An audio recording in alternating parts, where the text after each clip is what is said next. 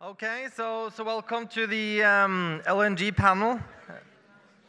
On the panel today we have Jon Skule Storheil, CEO of Wilco LNG, Øystein Kalleklev, CEO Flex LNG, and we have Andy Orcar from CEO Gaslog Partners, and we have Antoine Lafargue from CFO Tellurian.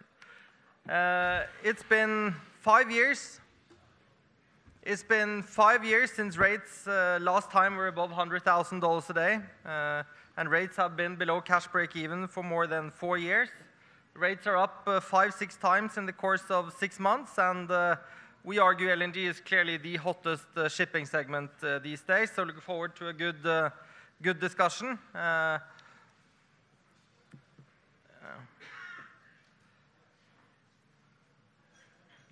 They actually, yeah, okay.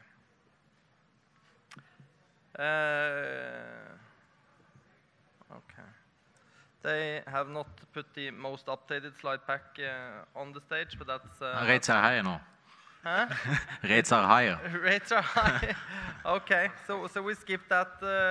Rates have now surpassed $100,000 a day, and high season has just started. October is usually, in terms of seasonality, on par with the yearly average, if you at least look at past 7 years seasonality, and now we're at 6-digit rates, and the high season has just started, as I mentioned. We're going to discuss demand drivers, supply of ships, etc., but how can a picture turn so rapidly from rates at 20,000 in the second quarter and now way above 100 in Q4? We're going to have an open discussion. No, it's basically fundamentals. You know, you had this slump which has lasted for 4 or 5 years, but driven primarily of 2 factors. One is the delay of all the Australian trains. They are all coming on stream now. And then you had, of course, a lot of optimism after Fukushima, maybe not in Japan, but for ship owners. And of course, they order a lot of vessels. These vessels hit the market. Then you had delays. But now, you know, people have been losing money for a long time, and you know this has affected the amount of new buildings. And suddenly, you know, when you have 10% growth every year in the LNG space, you know, back in 2000 you had 100 million tons. Then you doubled it to 2010 to 200 million tons. 2020, you double again to 400 million tons. You probably be at 600 million tons by 2030. So you have this huge trend growth, which is helping the shipping segment, because when you have this trend line growth, you don't really have to go through a big scrapping cycle to rebalance the market. You only have to wait for the trend growth to catch up. And when you also then, in addition, have the fact that people haven't been ordering a lot of vessels lately, then, you know, surprise, surprise, the market will be tight and people will be making money again. That sums it up very nicely. I think what's important to note is this year we have had a summer market in the LNG side, which is basically the first time in 5 years that we've seen a spike in the rates in some time. And of course, it's not unusual or unnatural. It's just a factor that shipping is getting tight, and when there's there's always been more activity for the summer because you use LNG gas to produce energy or electricity, and of course electricity consumption goes up during the summer. But over the last 4 years, there's been too many ships around, so we haven't actually seen a spike in rates, whereas we have seen a spike in activity. This year, shipping market was a bit more tight, and of course we saw a spike in rates. Now, everyone expected it to come down again over the summer, which it didn't really do. It was a bit more quiet after the summer, but, well, as you say, we're back into 6 digits, looking quite interesting towards the winter. And this is in a year of 2018 where we have all-time high deliveries. So it's quite remarkable. Next year, deliveries are coming off big time, and yeah, I guess both Øystein and myself are looking forward to the next few years. Not everybody expected the market to slip after the summer, because I was in a panel with you in March, and Nicolay Dyvik was asking me the same question. So how do you think the market will develop in 2018? I said it will cool down after the winter season. It will start picking up for the summer, and this year it's just going to keep climbing, because people will see that the market will will be very tight for 2018-19. So they want to, get access to tonnage, and that's what happened. You didn't have a shoulder month. It's just kept on going because everybody's seeing that, suddenly you have had the luxury of tapping into the spot market for easy access to cheap vessels for a long time, and now you are getting afraid of actually getting a vessel to lift your cargo. Maybe I'll add a point to this, which is it's interesting to see how on the LNG side the market was expected to be tight. Was not expected to be tight. It was expected to have 30 million tons of additional capacity for this year, and we were wondering how is this volume going to be absorbed by the market. And guess what? It's a commodity business. So supply and demand find a way to find an equilibrium. And actually all this supply has been absorbed by the market yet again. And we expect that it's going to continue next year as well. And then we have high prices. So in the end, what we really have is a tight market for this year, and we've got another 30 million tons coming to the market for 2019, another 30 million tons coming for 2020, and then we expect that there's going to be a period of pretty high prices in the LNG industry in general. We argue that U.S. exports is like the main catalyst of the reshaping of rates. There were 0 volumes out of the U.S. in 2015, and this year we forecast in the mid-20s, and by 2021 about 70 million tons. And the distance the U.S. exports are heading is about twice the average. Could one compare the LNG cycle? Finally, there's the slides I wanted to have. Here you see, on the chart to the left, you see U.S. exports. This is our forecast. So by 2018, you have 22 million tons, and by 2021, you have about 70 million tons. And you see our forecast of average sailing distance to the right. If I ask you, Tellurian, first, how would this picture look from the U.S. side in 2023 and 2025? So look, I think it's a shipping conference, so obviously it matters to talk about the distances, but when we are on the liquefaction side of the equation here, we are talking to our customers, and the question to our customers is, what is the all-in price of the LNG, right? So you need to take into account a number of items that includes, okay, what's the cost of sourcing the gas? What's the cost of liquefying the gas? What technology do you use? Access to labor, all these cost overruns. Cost of financing, having the depths of the US market to finance projects. And then eventually you have the shipping cost, right? So when we see new projects being developed, whether it's congratulations to Shell and the LNG Canada project in general. We talk about Arctic LNG 2, how do you get around the Northern Sea route to go back to Asia. You also have to factor in all the rest. So I've mentioned the 4 key items, but maybe you think about taxes and potential subsidies. And when you factor all this in, the question from the customer itself is, what is the cost of my LNG delivered to Shanghai or Tokyo Bay or one of these places? So at the end of that analysis, we firmly believe that LNG coming out of the Gulf Coast is going to be very competitive on a global basis.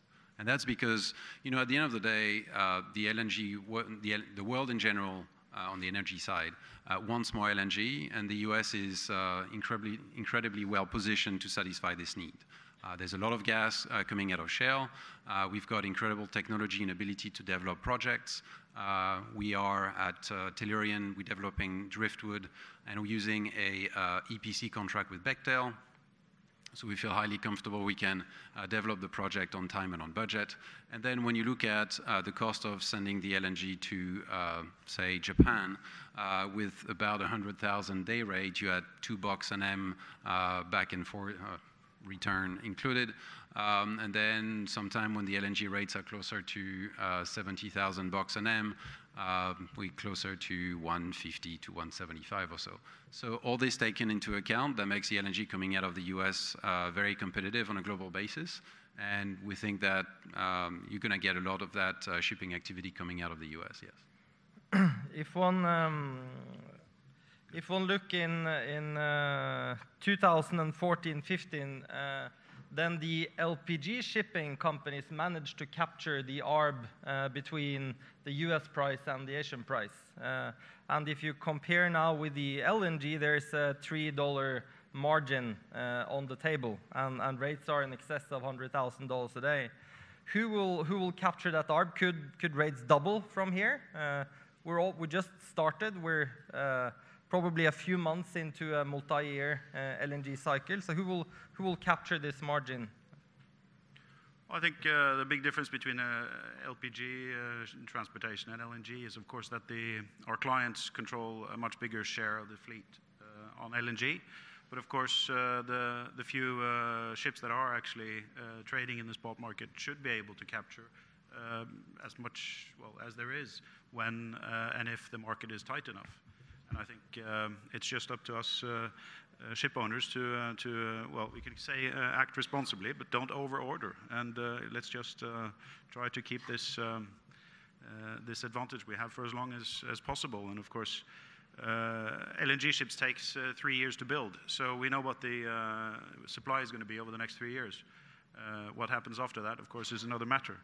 But we see already now that our clients are looking for longer-term charters. They're looking for both prompt delivery, but also forward delivery, and I can't blame them. Nicolay, I would just add there's been a generally supportive backdrop with the oil price and where JKM has been. Perhaps JKM feels like it should be a little higher now than it actually is at $85 Brent. But with that backdrop and the general opportunity for our customers to make money in that commodity price environment, clearly there is a lot of room for shipping rates to increase. But I think it'll generally mirror the appreciation we can see in the cargo market for further upside from some of the levels you just mentioned. Øystein, would you like to add on this, or? Of course, I think, when you go and meet charters today, they say $115,000 a day. It's quite expensive. So let's talk 1 year. So then I say, okay, you can get it for $114,000 then. So because market will be very tight, why would you want to give that away? We've been suffering the LNG ship owners for several years now. So then the next question is, okay, what about 3 years? But as Jons mentioned, there is 3-year lead time more or less on a ship. So why, the market's going to be tighter for a long time, so why do we want to give away a lot of discount on going 3 years? So then they ask, okay, what about 5 or 7 years? So that's the good thing when you have a good and tight shipping market, is you're adding period to the market. And that's also what's happening in the physical market.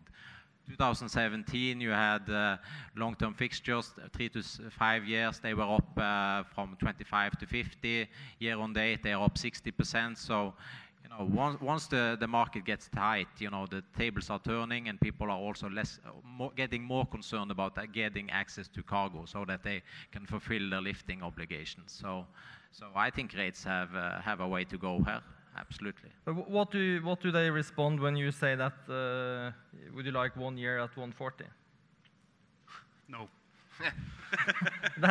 So we're not there yet. We're not yet at 140, no, not yet.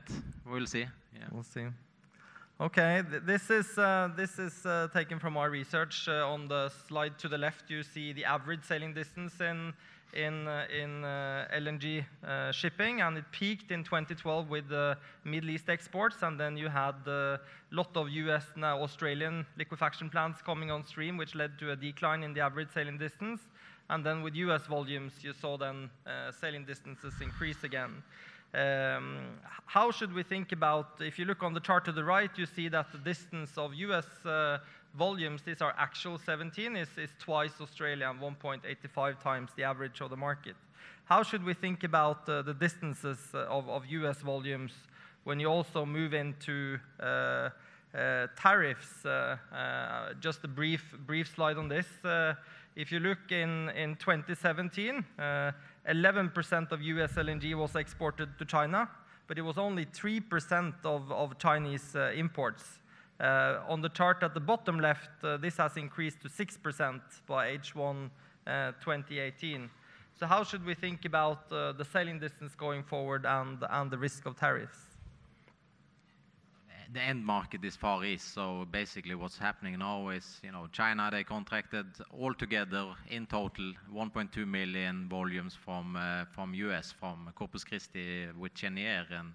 And then, of course, they have 3 portfolio contracts with Total, BP, and Shell, where they can source it from wherever they want to, including US. But right now, they're just going to shift around on the cargo. So if they have a cargo from Australia to Japan, that cargo will hit China, and the American volume then will hit Japan. So you can easily swap around that on short-term basis, and could actually be good for ton mileage. But it's more a problem in relation to getting FIDs on new liquefaction plant in the US. And of course, the main beneficiaries of this policy is Russia, Qatar, Canada, where they can easily get better, offtake agreements. And, Qatar increased their capacity not from 77 to 100, which they plan to do, but 110. Novatek's Arctic LNG, that 20 million ton, that might very well hit the market now. So there is demand for gas, and it makes it a bit more difficult for Antoine, but he has a very good project. $3 FOB US, so it just illustrates how cheap gas is. Burn value of gas is 17% of Brent, that's $14, and if you can ship it for $3 FOB, it's much better to use natural gas than crude oil, and definitely coal, more from a pollution point of view.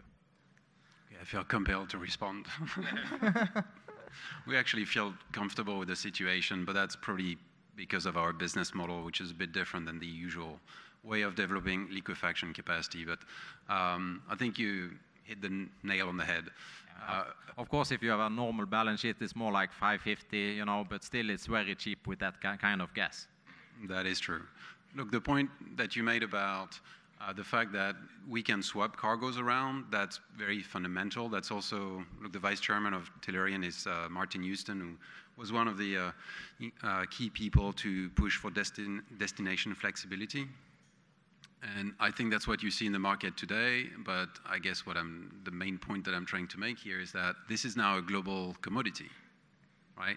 And then up until very recently, the past year or two, I would say that the LNG was still very much on a bilateral sort of approach between somebody who supplies it and someone who's the end consumer. Now you can swap the cargoes around, and if you look at 2017, 30% of the LNG business was traded on a spot basis, defined as less than 4 years. So when you have the spot business, then that means that from our standpoint, when we think about the tariff potential issues, then we're saying, look, we need to bifurcate this into 2 things. Do you need the Chinese investors to support and effectively underwrite your project financially speaking, or through contracts? And the second part is that going to have an impact on the overall LNG demand? So for us, we ran a process, went around the world and asked a number of potential customers/investors whether they wanted to invest in our project. We run this process. We feel very comfortable and confident where we stand today. We expect a number of announcements soon, and be in a position to call FID in the first half of next year. So we do not depend on Chinese investors to come and invest in our project. However, I think it's fundamental to see that the growth in the LNG industry comes, a big part of it comes from China. So China grew 45% or so last year. It's on track to grow another 45% this year. It will therefore become the second largest consumer of gas in the market at somewhere between 55 and 60 million tons. And then so long as China continues to consume the product and wants to have more gas inside the energy mix, then this will translate in the strong demand, strong need for additional shipping, and strong need for new FID on liquefaction projects.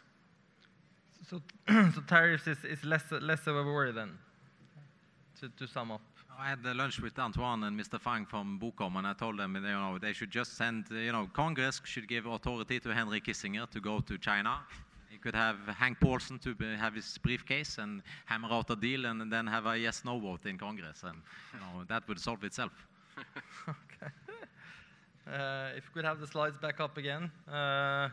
This shows our forecast of ton mile to the left, 18% in 19 and 12% in 2020. So that's 30% in 2 years. And on the chart to the right, we have supply growth, which will be 50% lower in 19 over 18. And if you sum the 19 and 20 supply growth, it will be 15% or half demand. So when you look at the rates today... So you're actually saying that volumes are going up, ton miles is going up, and ships deliveries are going down? Yes. Okay. Yes. Was it too complicated, the way I said it? This is why he didn't order any vessels. He never got the math. So in brief, ton mile, 2 years, 30%, supply of ships, 15. Gas long during the last peak, you kept on chartering out ships on historical averages, which saved you during the downturn. But you seek to benefit a bit more from the upturn this time when you look at this picture, if we're right? Sure. Well, we do have two public companies, one the parent C Corp that is more exposed to the spot market that's very exciting as you're describing, and then our MLP, which has 13 ships, 12 of which are on term charters. And so I think we'll continue to have that greater desire for term business at the MLP and provide that visibility of cash flow for a more dividend-oriented story, and then certainly be patient and share each of my three fellow panelists' views on how strong the market should be over the next few years. So I think I think our parent company will stay more exposed to the spot market, and the MLP will continue with a largely contracted strategy. And Øystein, you have 8 ships, and your main shareholder has an additional 5, and you're pretty exposed to spot. Yeah, we have 13 vessels as well, but we haven't fixed any of them because we think the market will be great. So, why to medium-term rates when you can do high rates? So that's basically our play. And of course, there's another factor here, and that's the fact that there's been a huge technological shift on the vessels themselves. 10 years ago, you still were running on steamships. So then 10 years ago, motor ships came along, and you cut your consumption 50 tons.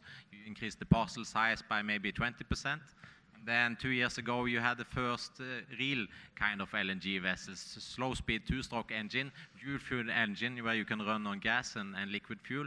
The parcel size is 30% bigger than a steam vessel, and the fuel consumption is 50% less. So those are the vessels for the future. And LNG has been this kind of lagger in terms of technology. Nobody else was running on steamship. They went away from that technology a long time ago. And now actually you are on the leader in terms of technology, because you are running on slow-speed 2-stroke engines, which are very efficient, and then they are dual fuel, so they can run on LNG. So these kind of scrubber issues, it's not an issue for us because we're running on LNG. And if you have a big container vessel today or a tanker vessel, you are looking into getting the same kind of engines as we have on our vessels. And 10 years ago, this industry was running on steam. So, and half of the fleet, more or less, are still steam. So it's going to be a big issue for the people with the steam vessels to recontract those vessels, because people will be looking for the more efficient vessels with the bigger parcel size and less fuel consumption. And those are the vessels we have. We only have those kind of vessels. All our vessels built 2018 and then deliveries 1920s. And we have positioned ourselves for a better rate environment. But to challenge a bit, this chart shows that by 2020, most ships' delivery will be mega ships, but in 2015, most ship deliveries were trial fuel. So what's the and if you go another 8 years back, most were steam. So what's the risk of a new technology on ships that makes your It's never been lower. It's never been lower because now you are the leader, you've been the lagger. So yeah, maybe you can do some better hydrodynamics, you can cut your fuel consumption like 2% on structuring the vessel a bit different, but it's not like it's going to be a revolution because it's already happened. So now it's done? Of course, there's going to be gradual improvement, but not going to be this shift from steam to motor to slow-speed motor vessel with dual fuel. Yeah. I think it's important to point out that Øystein's ships are highly efficient for the long-haul trade, where you get paid for your low consumption on full speed.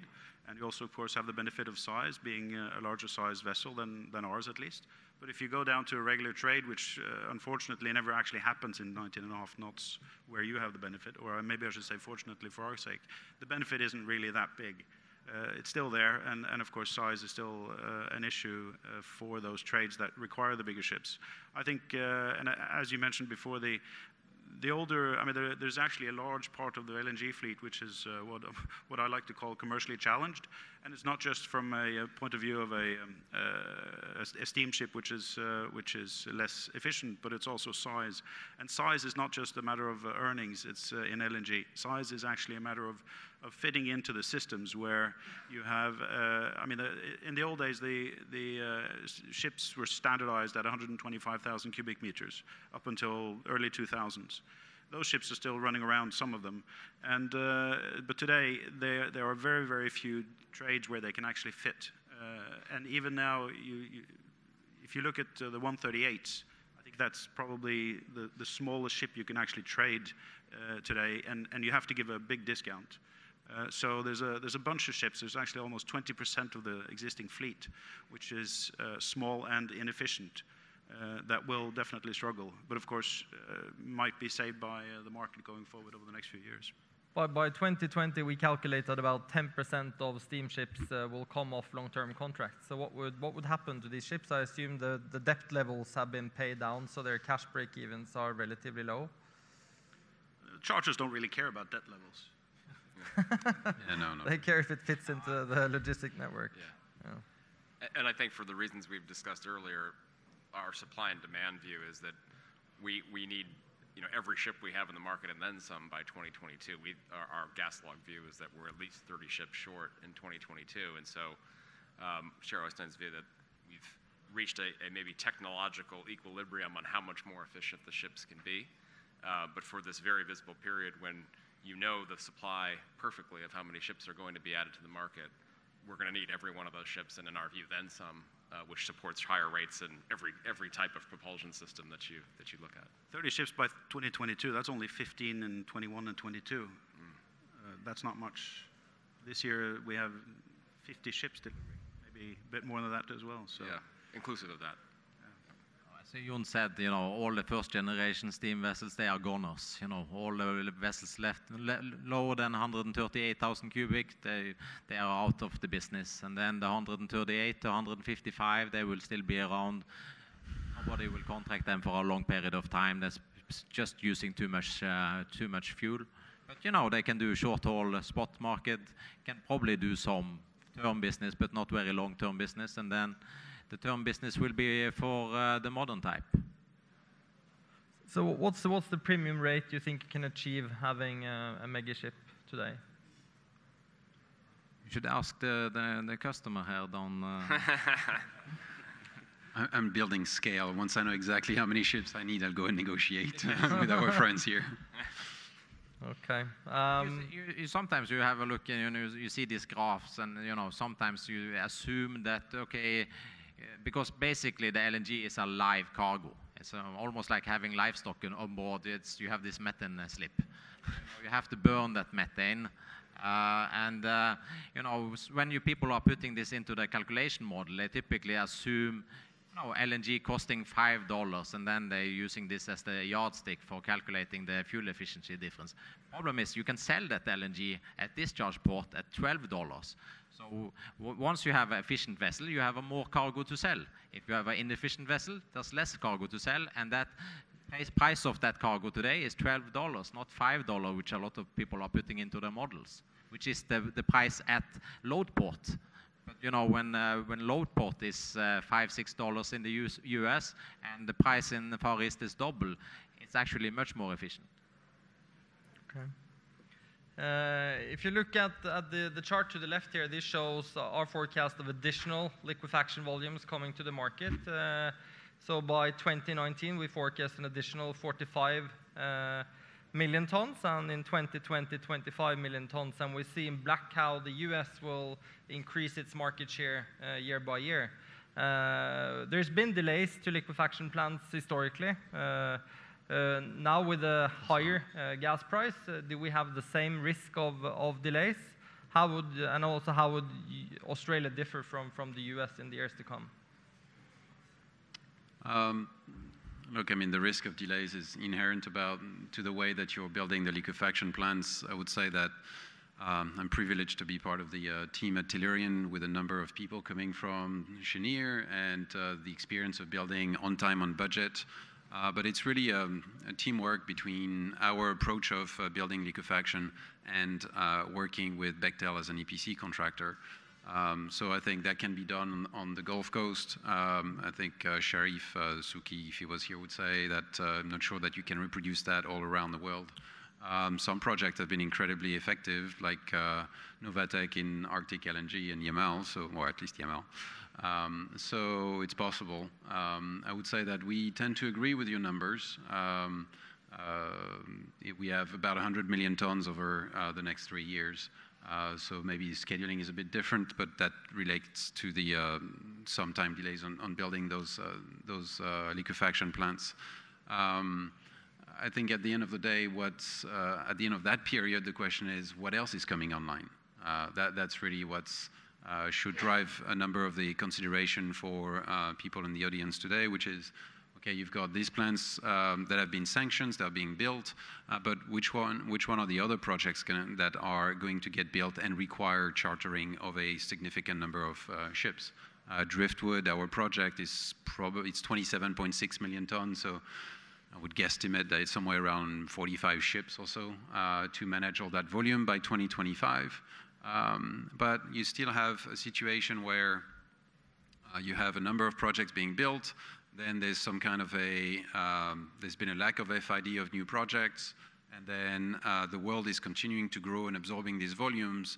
So we need more FID. There's going to be a lot more LNG being consumed, and frankly, that means that we will need a lot more ships being built to satisfy the needs of the customers. So I think it's a high growth area. There's a lots of demand that is coming from that sector. We haven't really touched on IMO 2020, but each time I look at forecast on our side of the industry and the supply side, barely, I would say, people include maybe 10 or 20 million tons of capacity for that. But the potential is much more significant, and talking to you, there seems to be a lot more reality and more needs behind that. So there's a discrepancy there and probably some trades around that. How important is, from a shipping perspective, to have the second wave of US liquefaction to be able in 2019 and 2020 to fix for long duration? Or is that just added surplus and positive, but not necessary? I think we're more concerned about the second wave. Where it's coming from is not that important. So you see right here, Canada, or if it's coming from Mozambique or Tanzania or Russia. Yeah, I would say we share Antoine's view that U.S. LNG is going to be competitive all over the world, and we'd love to see more U.S. LNG built, but would agree it's where liquefaction around the world, and even LNG Canada should have longer voyage distances than the average today, regardless if it's the northern or southern route that the ships end up taking. So more liquefaction is for us necessary and will be built, and hopefully on timelines like yours that are very well managed. Okay, so how to sum up? Supply of ships will go down and demand will go up, and rates are already at approaching $150,000 a day. So thanks for today, and I look forward to the next few years. So do we. Thank you. Yes, thank you.